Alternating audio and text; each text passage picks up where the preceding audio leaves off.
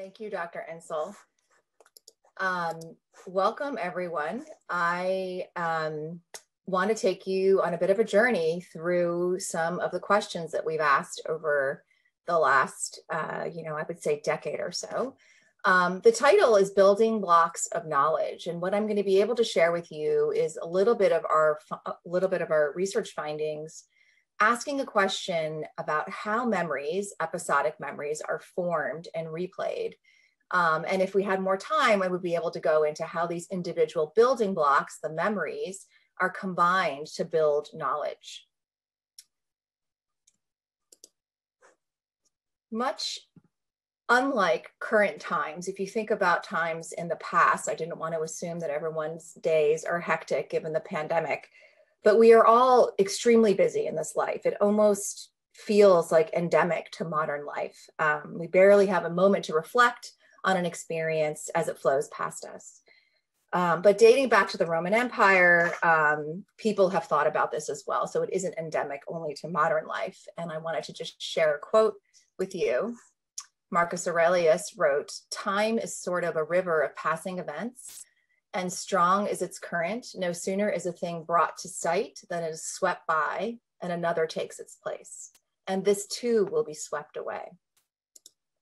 So while experience feels much like a flowing river, when we try to look back on the past, it's more like a still pool. Reflecting backward doesn't have the same kind of motion energy, the same kind of detail.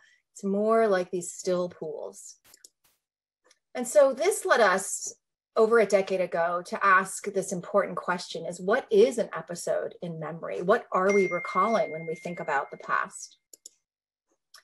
How is ongoing experience segmented into what will be later episodic memories? And so we wanted to understand this transformation of experience into memory.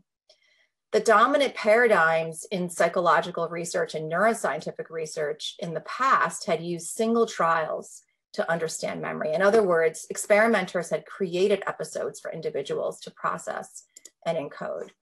But we wanted to ask, how do these episodes naturally form or emerge from our experiences in the world? One way that we try to think about this is trying to understand the temporal organization of experience. So we operationalize this question in a different way. So we wanted to ask, when are mnemonic links, so links between representations, when are they formed across sequential representations, such that they become integrated and represented as a unit? And I'm thinking of that unit as a memory. What makes a memory? And how is one memory separated from other experiences that may happen on the same day or on the same vacation, for example? And there's a tension or an interplay between the discretization of experience into separate memories, as well as wanting to integrate and have that flow in your memory experience to create more than a very still pool, something that maybe has more detail. So let's just take a baby example. So here's just a blue line to represent time passing and experiences that we have during the day. And it's known that there are boundaries that occur in Dr. Davachi, I'm sorry to interrupt you, but I think we had a technical glitch and we can't see your slides.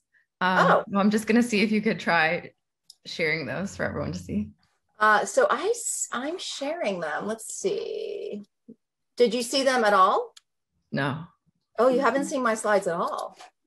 Uh-oh. Okay, let me figure out how to fix that. Let me escape. I'm so sorry. You missed my river and everything. We're going to have to work on that. Okay. You painted a beautiful picture with your words. Can you see the river? Yes. Thank you. Oh my gosh. Okay. So let's see. So here's my quote. Here's the river, rapid. Here's memory, very still. What is an episode in episodic memory? We were here. Okay. So here is, thanks for that. Sorry for the glitch. Imagine that experience is just this blue line and it's flowing over time. Our everyday experience is broken up by boundaries. I'll just use these B here. And those boundaries can be as simple as walking through a door, hanging up the phone. These are the boundaries between events. So boundaries alter processing away from integrating temporally. These are sort of results that we found, and I'll share some data with you. But what happens is that now this continuous experience becomes broken up into more discrete events, such that sequential representations become unitized into these discrete episodes. And now I can think of those as event one, let's say event two, and event three. I woke up and had breakfast, my walk to work, and sitting down at my desk in the office and having my first meeting. And what we find is that information within these events is more tightly associated and integrated and remembered as occurring closer in time. So let's just share some of the data. We've been studying this for over a decade. I wanted to share some results that basically show that representations within events are more tightly linked than those that are encountered across event boundaries, such as getting up and walking outside. And we've looked at this in many ways. We've used many different behavioral measures and different imaging techniques, and it's extremely robust finding. And basically what we see is, for example, if we ask you to recall the next thing that happened in a story or in a series of pictures that we've shown you, your recall is always better within the event compared to across an event boundary. Here's another study where we saw that. Additionally, if we ask you to recreate the temporal order from memory of those experiences, your recency memory and temporal order memory is better within an event compared to across an event. And you can see that in these bars over here, as well as over here. So your explicit access to memories, your objective memory is improved, as well as the subjective distance that you report. So we tend to remember events that happen across a boundary as being separated in time. So this, what seems continuous in experience and time is continuous, becomes discontinuous in memory. Boundaries seem to tease apart memories and represent them separately. And even subconsciously, when we test priming and implicit memory processes, even when you're not actively recalling, we see that representations within events come back to mind. They're accessible, they're more accessible to you if we design experiments properly. So it's like they've been reactivated. And that doesn't happen as much across a boundary. So all of these processes help to form integrated memories. Again, there's an interplay between temporal integration within events and then separation that is assisted or caused by these boundaries. Let's take another kind of toy example that we can all relate to, and this relates to Dr. Simmons's walk in the park, perhaps.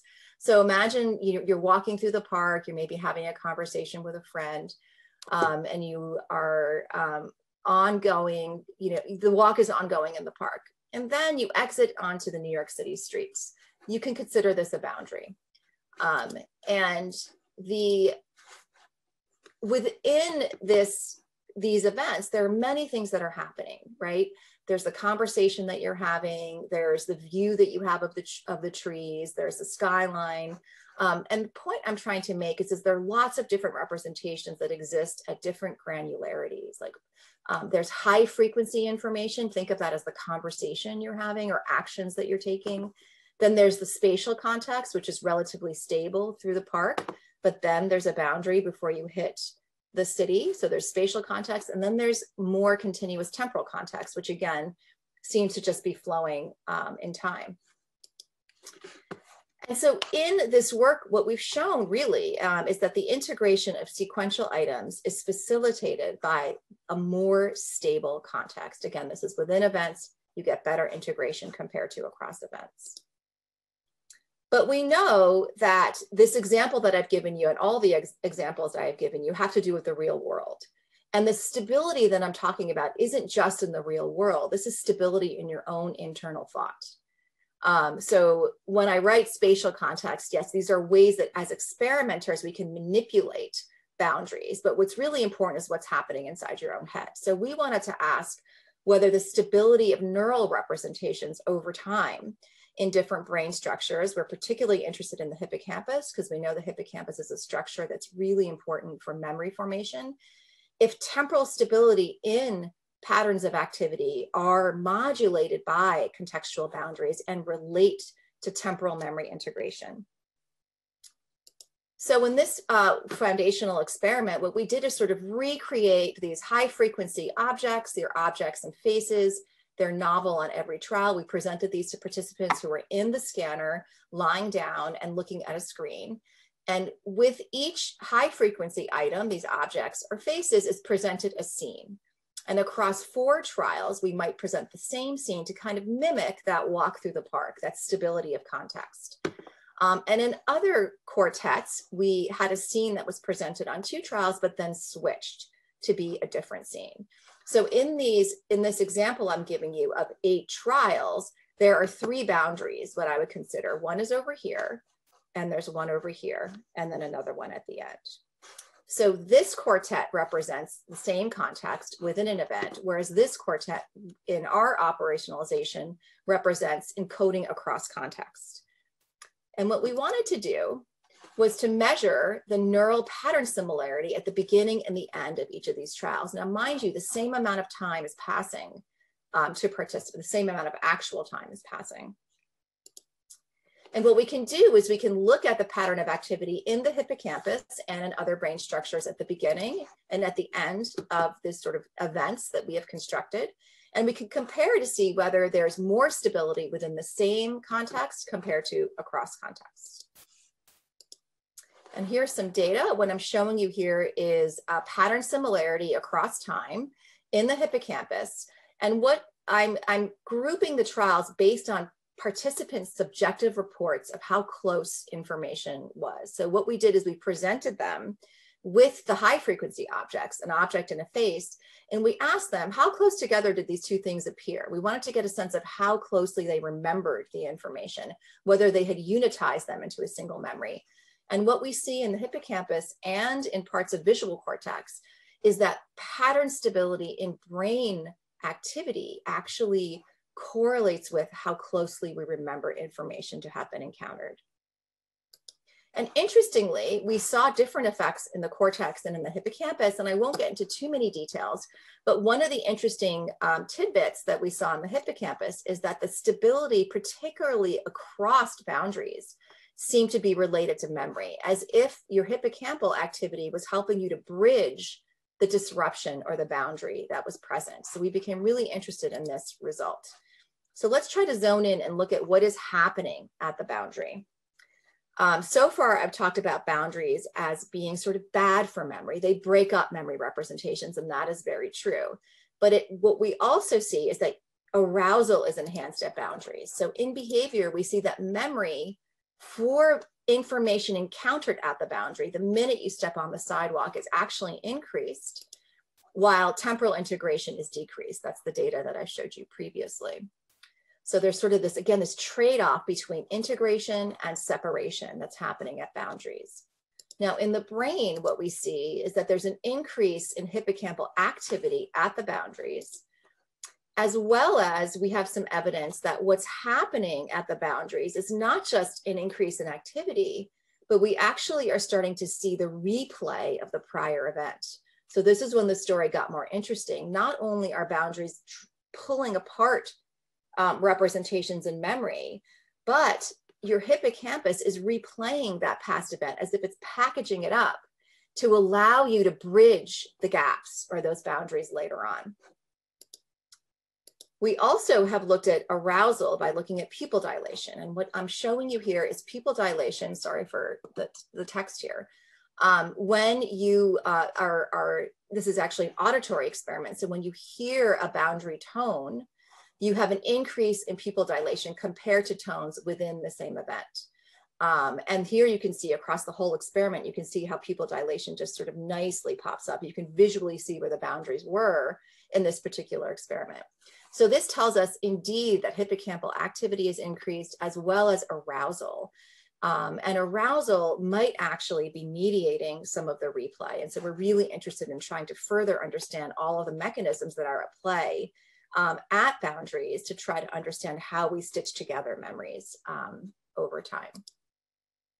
I'm going to show you a little bit of the data that led us to this conclusion. So again, using this park analogy, there's the moment you enter the park, and then there are these high frequency events. You can break up this sort of film clip, let's say, into 7 parts, and then there's the boundary to as you shift towards the city streets.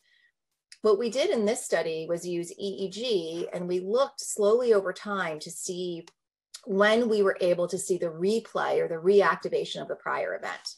And what's graphed here is an index of replay. That's the extent to which your brain is basically, in reinstating a memory without you having to do it explicitly. And what we see, pay attention to the green line here, this is the one we're interested in, is that replay is relatively low and stable within the event.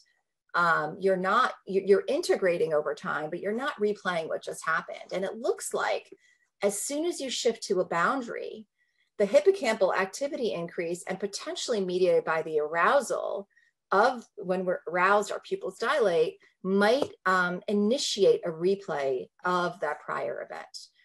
And the reason we think it's replaying the prior event is in the neural data, there's greater similarity when you're on the city street, there's greater similarity in your brain patterns to the park event, even though you're looking at the city street. So it's not a perceptual similarity. You're replaying what you just left behind. And across participants, so this is so as you enter the city, you're replaying the past. And what we see across participants is that the extent to which people show replay of the prior event is correlated with how well they integrate across events. And that means how well they can remember, let's say, their conversation that they were having as they were walking through the park and entered the city event. So this is a way that we can overcome this separation between these distinct memories. So what are the long-term consequences of the interplay between integration and separation? What I've talked about so far is how the brain might be supporting the formation of individual memories. And why is this important beyond the fact that I think this is super interesting and looking at how experiences get transformed into memories. But it turns out that this little bit of replay that might be evoked at the boundary is going to determine what gets replayed later on in the long term, basically what becomes a memory. And that's really important for education, because what we want people to remember are the integrated details, temporal integration, what happened when and what does it mean? And if these boundaries are placed in the wrong, if they're happening all the time, if our attention is divided, we may be in a more chaotic state. And what might get replayed are just little snippets of that experience, such that you might recognize the flowers, but you might not remember what happened before or after it. This is the kind of information that might get tested on a recognition memory test. And contrast that with when you actually reactivate a full integrated memory, what your brain might replay, if this process is intact, will be a very vivid episodic memory about the entire conversation that was had. And this I think of as integrated memory, a flexible episodic memory. And this is the kind of memory that would support recall. So if you want your students to be able to recall a concept and provide supporting arguments, this is the kind of memory that we're actually hoping to evoke in our students.